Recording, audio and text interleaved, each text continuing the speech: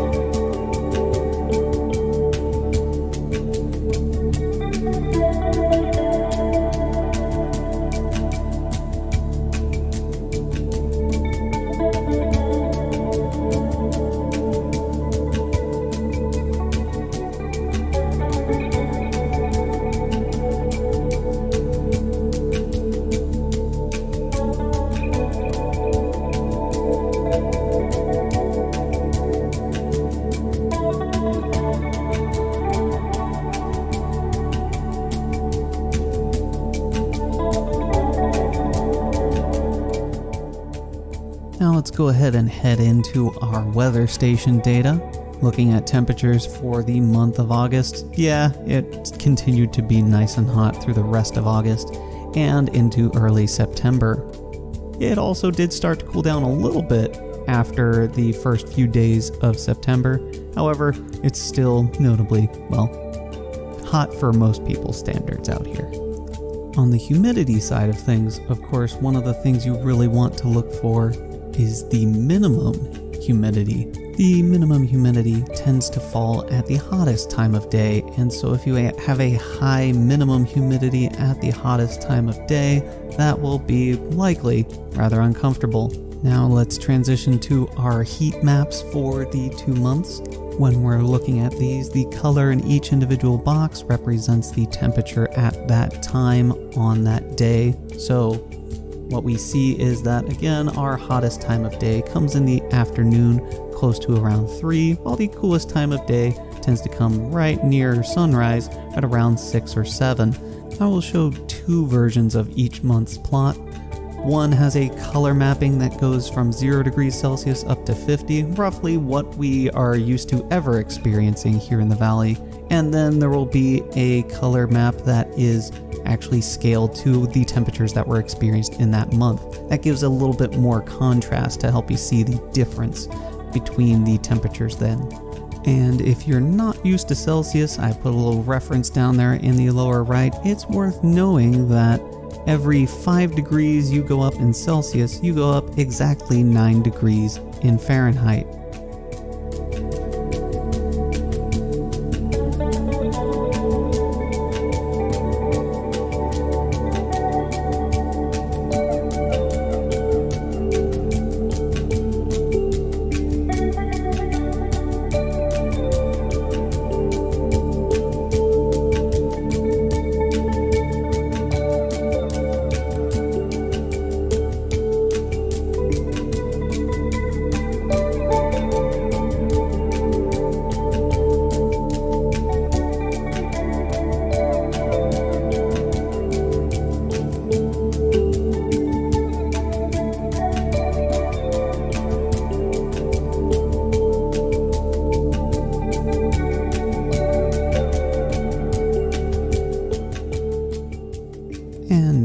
Piece it all back together to show our nice humidity versus temperature scatter plot.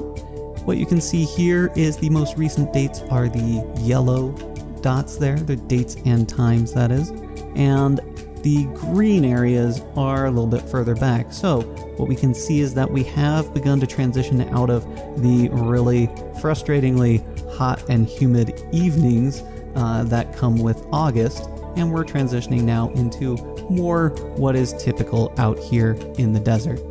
We are still getting days that are over 40 degrees Celsius out at the peak temperature, and that comes out to 104 degrees Fahrenheit, but the evening temperatures have been dropping significantly and have had also substantially lower humidity over the last few days, which is wonderful. We'll transition now into our solar telescope images. Again, these images are taken with an H-alpha filter, meaning that it filters out everything except a very specific wavelength of light called H-alpha after hydrogen alpha, a very specific transition of electrons inside hydrogen atoms, which emits a very red color of light. This allows us to see a lot of interesting features when they're there. Again, we're still in solar minimum, so the sun is rather quiet these days. Nevertheless, you might notice a few bits of variation here and there, some granular detail that have to do with convection currents in the upper atmosphere of the sun. Again, because of the wildfires, we actually had to miss a few days of imaging with the solar telescope for the sake of protecting that equipment. Nevertheless, we still got a lot of good days worth of imaging. Now we'll come back through all of these images with a different way of representing the data using what is called pseudo-color. We will colorize this image in a way that pulls out a bit more contrast. You might be able to spot a little bit more detail at that point. Enjoy these views, and I will touch base with you again as we wrap things up.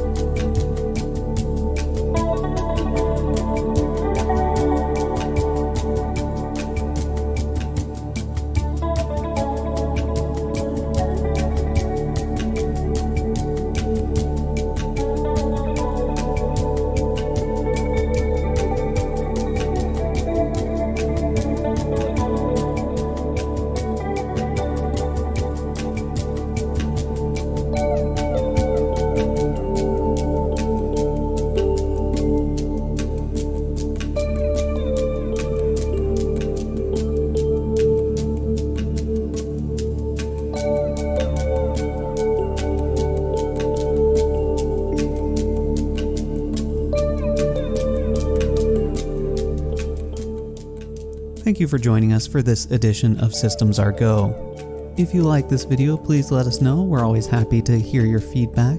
And if you'd like to be kept up to date about what's going on at the library and observatory, you can go to our website at the link below and sign up for our e-newsletter, which will give you all kinds of good information. Also, if you want to be kept up to date about what is published right here on this channel, you can subscribe right here on YouTube. Finally, a very special thank you to the Rancho Mirage Library and Observatory Foundation. The foundation is what makes all of our programming and videos possible, so again, thank you. And everyone, keep on looking up.